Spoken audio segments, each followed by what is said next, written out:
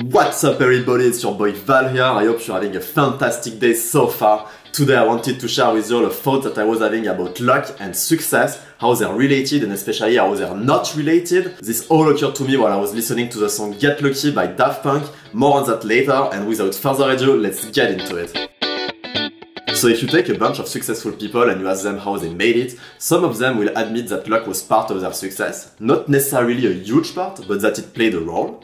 And on the other end, you'll find many non-successful people who hide behind that. You know, that they tell you they weren't lucky enough, they didn't live in the right city, didn't meet the right people, didn't have the right opportunity. And that's a pretty comfortable way to think about it, but I think it's wrong.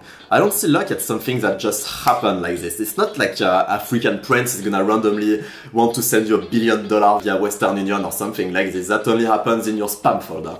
But luck is not free or effortless. It's more something that you need to provoke by yourself. The way I like to put it is more that luck is gonna leverage the effort that you're already putting in, you know? It's like a multiplicator. So it needs to be multiplying something. You can't just stay at home and do nothing. Even on your most lucky day, nothing's gonna happen if you do that, because 100 times 0, it's still 0. Let's say, even if we take the dumbest kind, in my opinion, of luck possible, like a lottery ticket, well, if you don't buy the ticket in the first place, you're never gonna win.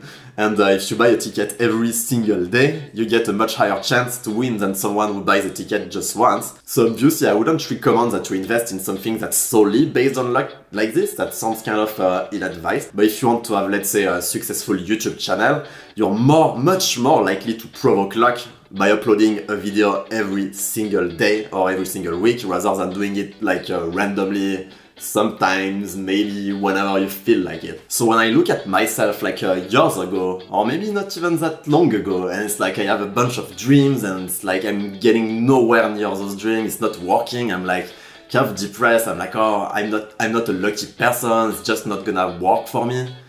And that's not true, really. I would go back and tell to myself back then one thing. And one thing is it's a French expression actually. It says "Sors-toi les doigts du cul," which means literally take your fingers out of your ass. And what that means is that you need to get up, you know, you need to go out and do what it takes to pursue your dreams. It just don't happen like this. Like, give yourself the chance to get lucky. Unless there's a new COVID variant and we're confined again, then please stay at home and don't go out, you know, but keep going after your dreams still. So to come back to the beginning of this video, I mentioned Get Lucky by Daft Punk. Well, the lyrics say, "We're up all night to get lucky. We're up all night to get lucky." Not just we got lucky or we happen to be lucky.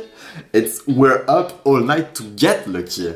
We're up all night in order to get lucky. So luck doesn't just happen. You need to go out and get it. You need to put yourself in a position where you can get lucky in the first place. So I don't know what your mission is, what your dreams are, but whatever being up all night meant for Daft Punk, you have to find what it means for you. What do you need to do in order to get lucky? So that's it for today. I hope this video resonated with you, inspired you and gave you the drive to go after your dreams. Put a thumbs up on this video if you liked it, subscribe if you don't want to miss the next one, and in the meantime, take care and have a fucking awesome day. Peace. What is this I'm feeling? If you wanna leave, I'm with